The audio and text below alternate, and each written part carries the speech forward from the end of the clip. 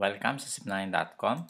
Ngayong araw, magre-review tayo. I-review natin yung 4 na laws of exponent na napag-aaralan na natin. Yung unang law of exponent is pag pareho yung base, ina-add lang natin yung exponent. And then yung second law of exponent is pag meron kang expression inside the parenthesis at meron kang exponent, at the same time may exponent ka sa labas, minumultiply mo yung exponent. Sa sa third law, meron kang more than one expression sa loob ng parentheses and then meron kang exponent sa labas, dinidistribute mo yung exponent sa loob, minumultiply mo yung lahat ng expression sa loob dun sa exponent sa labas. This is also the same with pag meron kang fraction, minumultiply mo rin yung expression sa loob ng parentheses dun sa exponent. Yung exponent ng expression sa loob ng parentheses doon sa exponent sa labas. Kaya siya naging n kasi may 1 ito. 1 times n is n. Same also here. Okay, so magsusolve tayo ng several examples para i-apply natin itong mga laws na ito. So let's start with example number 1. What is x squared times x cubed? So ito yung law of exponent number 1. Same base. Gagawin sa exponent is i-add the exponent. So x, 2 plus 3 is 5. Number 2. What is 2x? O 2y. Y naman tayo. 2y to the 4th times 3y to the 5th. So magiging 2 times 3 is 6. So pag may number, syempre multiply mo yung number kasi multiplication siya. And then y to the 4th times y to the 9th. Using law of exponent number 1, same base, add the exponent. So maging y to the 9th. Okay, number 3. What is m to the 5th cubed? So mag-a-apply naman dito is itong law of exponent number 2, which is pag meron kang expression sa loob ng parentheses at may exponent, i-multiply mo yung exponent yan sa exponent sa labas ng parentheses. So maging m to the 15 kasi 5 times 3. 3n raised to the 6th squared. So ito dalawa na yung expression sa loob, yung 3 yung numerical coefficient niya, yung n. So ito na yun. I-distribute natin isa-isa yung exponent. So magiging 3 squared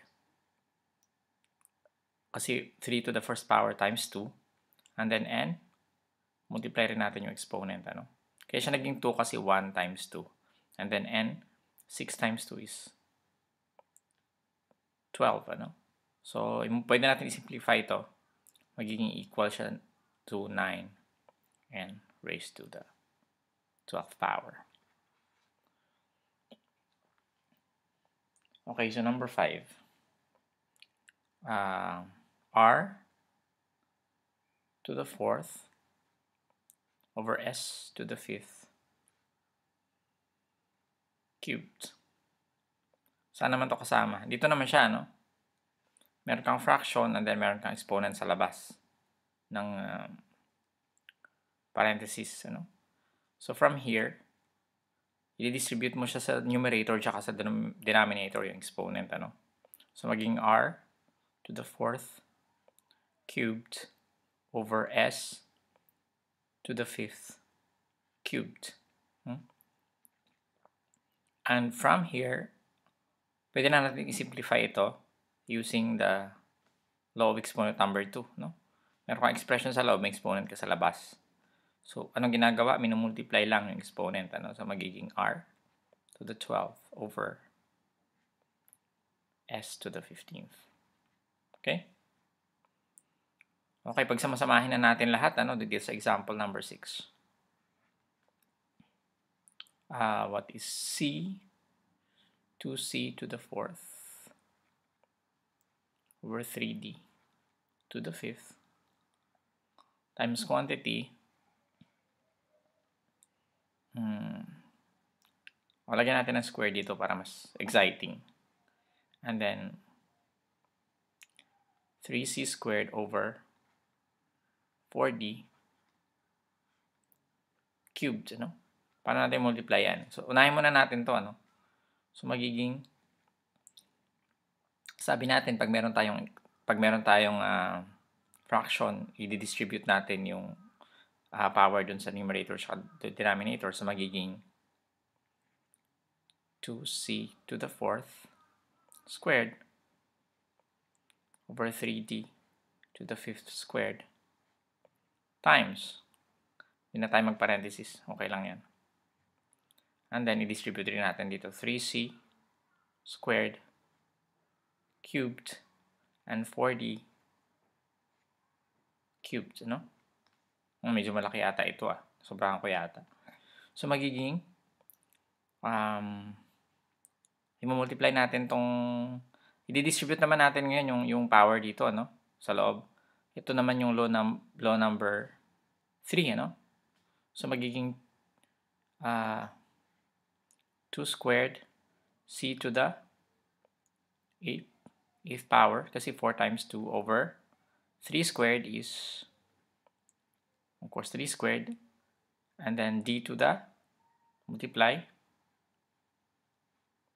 times, anong 3 cubed?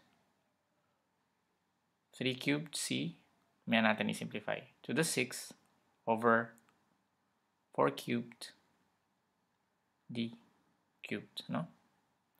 So, i-simplify muna natin yung mga numbers, ano? So, 2 squared is 4, c to the 8th, over 9, d to the 10th, times, this is 27, ano? C to the 6th, anong 4 cubed? 64. O, malaki itong ating i-computein, ano? d cubed.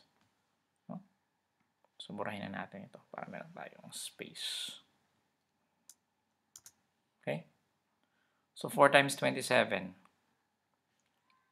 108. 27, 54, 108. Tama ba ako? Dalawang 27 ay 54, and then dalawang 54 ay 108. So, maging 108, and then c to the 8 times c to the 6, c to the 14th, over, ito mahirap. Kailangan natin mag-multiply, ano? 64 times 9 is 540. Ang 60 times 9 is 540. 4 times 9 is 36. 576, I think. 576 d to the 13th. Check muna natin, baka mali ako, no? 64 times 9, 36 carry 3. 6 times 9, 54, 576. So, tama. So, ang pinakasagot natin is 576 over d raised to the 3rd. 576d raised to the 13th yung ating denominator. Ano? And then yung ating numerator is 27 times 4, which is 28. 108 c to the 14th. Ano? Okay, so yan. Pagka yan yung isolve yan, pwede na kayong mag-solve ng maraming problems on laws of exponents. Ano? Okay, so ito pala yung ating pinaka-last na sagot, pinaka-last answer natin, pinaka-final answer natin. Okay? So, see you in the next tutorial.